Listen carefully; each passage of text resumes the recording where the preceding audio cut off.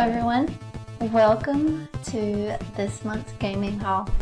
We've had a couple of special events. I've had a birthday, Andy's had a birthday, and we've had some very generous friends and some very lucky circumstances. Some donations. Yes, so we kind of have a lot to share with you, so I'm going to go ahead and get started. Should I start with the old games or the new games? Start with the new games. Okay. Well, bought Diablo 3 for the Switch. This is me buying Diablo for the third time. I love this game because I get to play with my siblings who don't live nearby and some other good friends. So I don't play very many multiplayer games. You got a crew. I got a crew, so. And you played a lot of it. I have. I think it said you played like 20 or 30 hours on the Switch thing. Oh, really? Yeah. Wow, I didn't think it was that much either. Also for my birthday, I got Yoshi's Crafted World. Yep. Which is really cool. Like everything's like made out of cardboard. It sort of reminds me of like the Nintendo Labo, but in a game. And Yoshi and Yoshi's Woolly World and Yoshi's Island all wrapped up into one. It reminds me of Yoshi's Story because it has that cutesy. Yeah, it's really cute. Cutesy Nick Jr. vibe. My favorite part is you get to collect these like costumes, which are made out of cardboard. Yeah, Yoshi could just be walking around looking like a train. Yeah, it's so cool. Andy picked up Final Fantasy 12. I got it from my mom for her birthday. Oh yeah, that's right.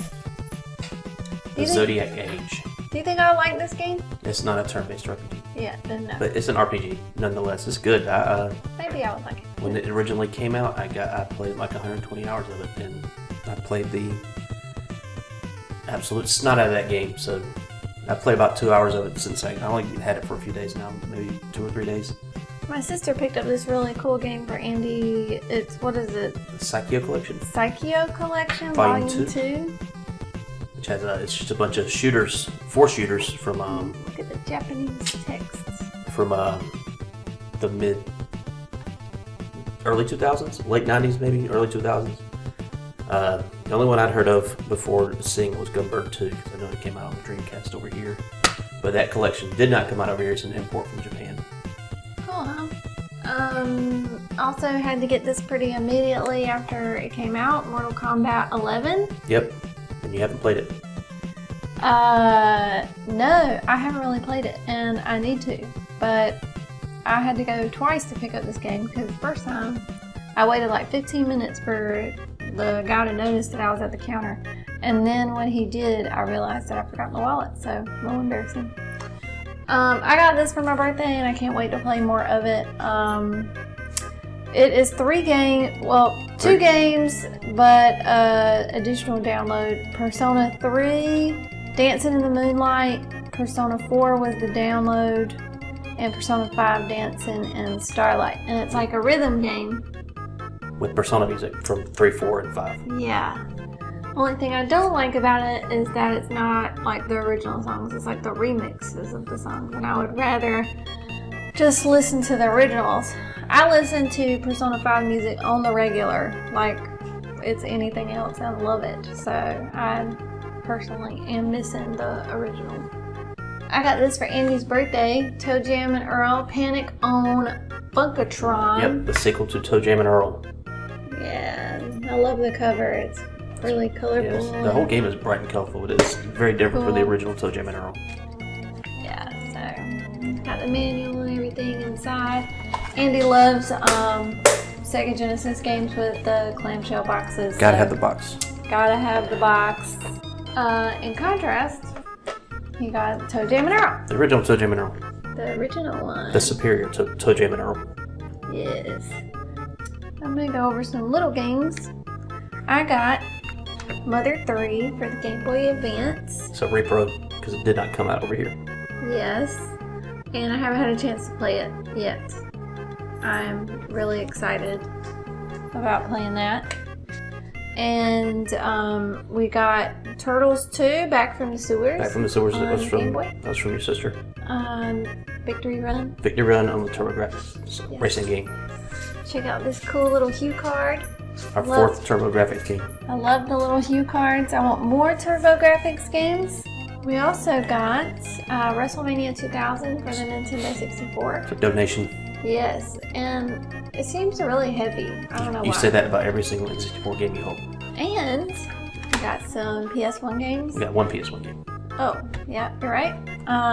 Bushido Blade. Bushido Blade is the fighting game by Square where you one hit can kill your motherfucker real quick. If you get hit in the head with a sword, you are dead. And it's pretty cool. I've always wanted to play that game, and I've played it. And I'm not very good at it, but I'm going to get good at it.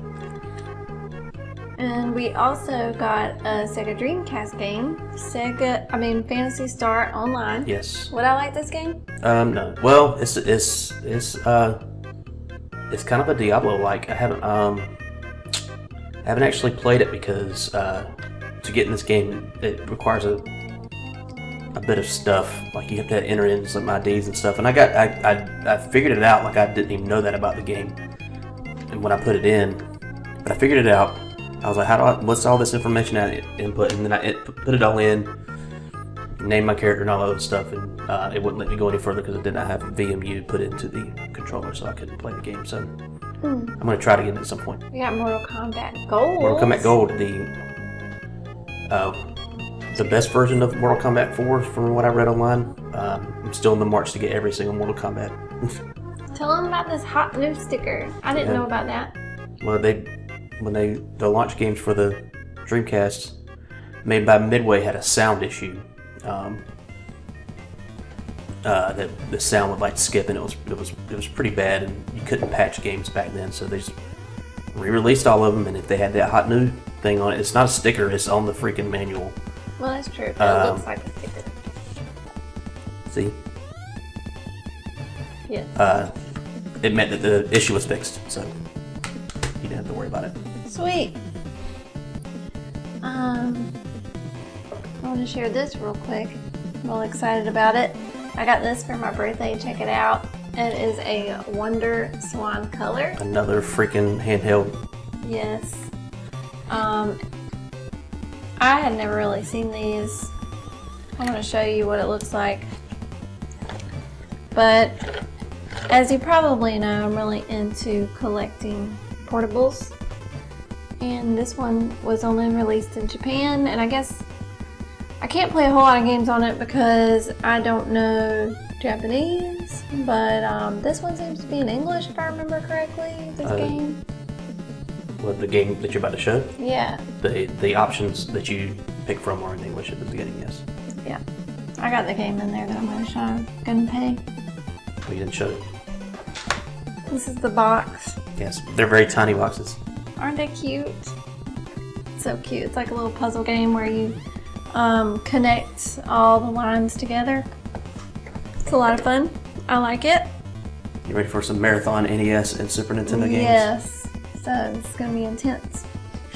Picked up this game earlier today, actually. It's called Isolated Warrior. Which I'd never even heard of, but it seems pretty cool. Mm-hmm. It's like a shooter, but 3D. No, it's like in 3D space. No, it's like an isometric view. Sure. And you're a dude, and you're just roaming through the streets, murdering everything. They don't even like people; they were just like blobs and shit. Also got Wrath of the Black Manta. Manta. Oh, Manta. And this is the game. Yep. Mm-hmm. It's the kind of game you just see everywhere. I feel like when we just happen to get it today. Comes with the manual. You're a ninja. And then it comes with like this little, talking about other Taito games. Isn't it beautiful? This is also a weird one. Yep, never seen heard this of. game before. It's called Stanley, The Search for Dr. Livingston. Yep. And look at this cover. Look at that man. He looks kind of hilarious. Yeah, you're a dude, and you're get off a ship, and you're trying to find your buddy Dr. Livingston, and it seems like you have to get your tools, the stuff that you need to survive the jungle to get to the temple where Dr. Livingston was at, and you're just moving across this map to get to the temple. It seemed hard from what I played, but it was unique. I would say that much. Yeah, look neat. We got Off-Road. Super Off-Road. Super Off-Road. Oh, yeah. It's arcade classic, I think. And I've been wanting it for a while. And when you see it for $2, you're like, yeah, I'll buy it. Heck yeah. I will say, I feel like we got some good deals. Yeah. We got Tiger Heli. Tiger Heli. It's a shooter. Top-down, ZVS style. I mean, that's it? I think it's another Taito game. No, it is. It is. Is it? Mm-hmm. Oh, yeah. It's published by Acclaim, but it was made by Taito. It's pretty neat. What's next? Cubert. Cuberts. It's another arcade classic. Different vintage than Super Off-Road, but yeah, Cubert likes to jump on blocks and curse when he gets hit. Mm-hmm. Isn't it great? Then we've got the Untouchables. The Untouchables, another donation. It's weird. It's a weird game. It seems like it's almost like a light gun game, but you don't use a light gun. You just control the cursor. Oh yeah. And you shoot dudes in windows and shit. We got Tag Team Wrestling. Tag Team Wrestling. What do you think about that? The best part about that game is when the dudes have to run the ropes, they do it with their arms straight up in the air. Like they're fleeing for their lives. Yeah, it was pretty hilarious. And check out this cool thing. We got an in-box game. In-box NES game, Robin Hood, Prince of Thieves, which I believe is based on a movie. This box is in great condition, I would say. Yeah, it's Here's proof. got all the stuff with it. Manual. Read before using your NES, letting you know about seizures and stuff. Yeah, practices don't put this thing in water. I love the design. This is so, 1990. yeah. I love it. That's when the game came out. Look at this. It is so cool. The real power. That's an ad for Nintendo Power. Get the power. Nintendo Power. It's the game. Proof. And it's got like a little Virgin Games product registration. So yeah. Pretty cool. Got another inbox game called Dragon Spirit. Dragon Spirit is a better game than Robin Hood, Prince of Thieves. I'll make that bold claim right now. It's also a shooter. Tell us about it, Andrew. You're a man dragon and you shoot other. Here's the game. Well, I played just the first stage where you're shooting down dinosaurs and shit, while meteors are raining down, destroying the world. The manual. This one also came with an ad for Nintendo Power, and you could a free subscription to the Taito Times, the newsletter that provides valuable information. I'm going to show you this real quick. Andy got this for his birthday and is super stoked about it. Vinyl. On vinyl, he got Castlevania Symphony of the Night. The soundtrack. It's one of my favorite soundtracks ever. And isn't that cool? It's pretty Isn't it awesome. really pretty? I love the illustration. Yep, two records, 4 sides. It's even got some of the songs from the Sega Saturn game, which had a few extra songs, remixes of older Final Fantasy titles or older Castlevania songs. So we got a big one. Harvest Moon. Can they even see it from that stack of NES games? Yeah, they can see it. My stack don't show up in the video. So this one, fun story. I got a great deal on it. I think I only paid like 70, 75 bucks for it. Yep. Which is It goes for like 180. really good. And I got it from the sketchy eBay listing. And I have verified that it is real, so Yep, we opened it up. got lucky. Got Batman Forever. Batman Forever, also a donation from our friends Josh and Shelby, which is a lot of these are coming up are donations. That game is weird. Why is it weird? Because it's like they try to make it like Mortal Kombat, but you're walking through stages as Batman. Like you can literally do the fucking Mortal Kombat uppercut. What? Yeah. Then we got WWF Raw. Yep. That's what we got. Yep. We played a bunch of wrestling games on Cathy Plays Classics a few years ago. I don't know if you remember. I do remember. That Super WrestleMania, the only Super Nintendo game that has Hulk Hogan in it. We got this today. Yep, today's Super Ghouls and Ghosts. We got I think, a really good deal on it. Pretty much half off. Yeah, we went to a flea market we don't normally go to because they never have games there, and there just happened to be a little shop that sold games there. And that was the only good game she had, but it was cheap, so we picked it up. Yep, that's right. Got Super Star Wars. Donation. Game's hard as shit. From Bill, Andy's cousin.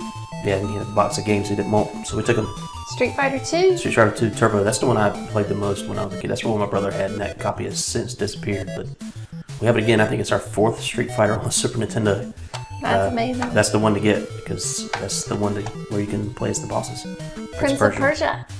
Same thing. Donation. Also very hard. And he got this for his birthday. I gave it to him. Super Metroid. Super Metroid. That was a pretty big black hole in our Super Nintendo collection, and I'm glad it's filled now. Now it's filled. NBA Jam? Tournament Edition. We have the original NBA Jam. This is Tournament Edition. I played actually quite a bit of it. It was a donation from Josh and Shelby and Josh, and I played a bunch of it that night when we got back home. Because I love NBA Jam, and I could not tell you what the differences are, actually. This is the Ren and Stimpy show. Vidiots.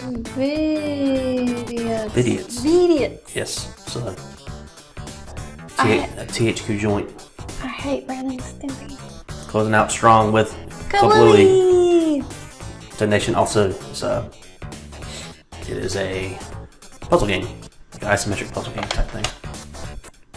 So that's not all the games we have. So we got a bunch of free stuff, and a bunch of it was sports titles that we don't know too much about, and we spent the greater part of this afternoon just cleaning games and testing games, and we haven't tested those out yet, but I'll show you a picture now.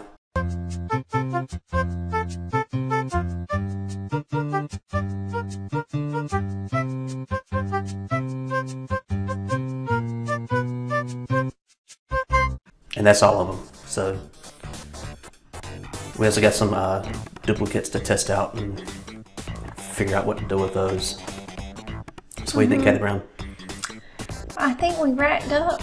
That's about a month and a half worth, a month and some change worth of video games. I think our last gaming haul was April 6th. So this will probably go up on the 18th or 19th of May. I'm feeling overwhelmed. There's a lot of good stuff to play. What are you going to play first? If you could play one game right now, what would you play? Oh, I know what you would play. You got a game that you didn't say. We usually don't talk about digital games too much here, but we get them all the time. I've picked up some stuff on Steam that I won't really go over, but Cathy got Phoenix Wright, the Ace Attorney trilogy on the 3DS, and she's been playing that all day. So I know what she would play right now if I told her you could play. Just go play a game. Yep, that's definitely what I would play. You wouldn't play Vidiots? No. And I've been kind of feeling Earthbound right now, but that's not in the stack. That was last month. That's true.